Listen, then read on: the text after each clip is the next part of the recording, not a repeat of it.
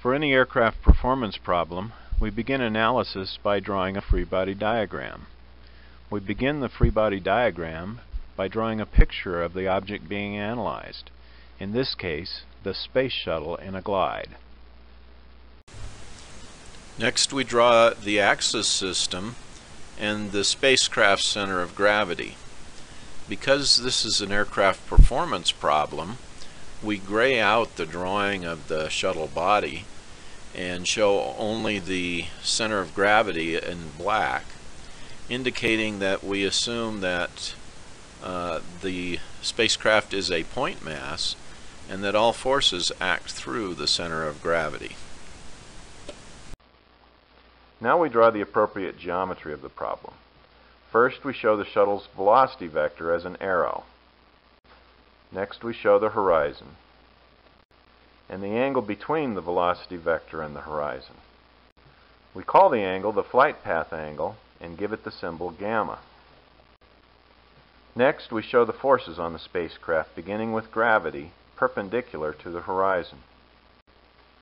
We now add the aerodynamic forces, drag parallel to the velocity vector, and lift perpendicular to it.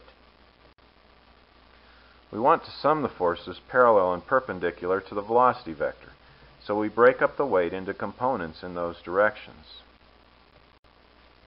Since this is a stabilized, non-accelerating glide, the forces in each direction must be in balance.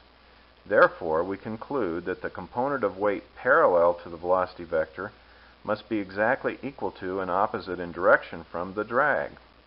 Likewise, the component of weight perpendicular to the velocity vector must be exactly equal to and opposite in direction from the lift. Using a little high school geometry, we conclude that the aerodynamic forces triangle and the weight triangle must be similar triangles. There's another similar triangle in the problem. It's the triangle with the velocity vector as the hypotenuse and the horizontal and vertical distances traveled as the other two sides.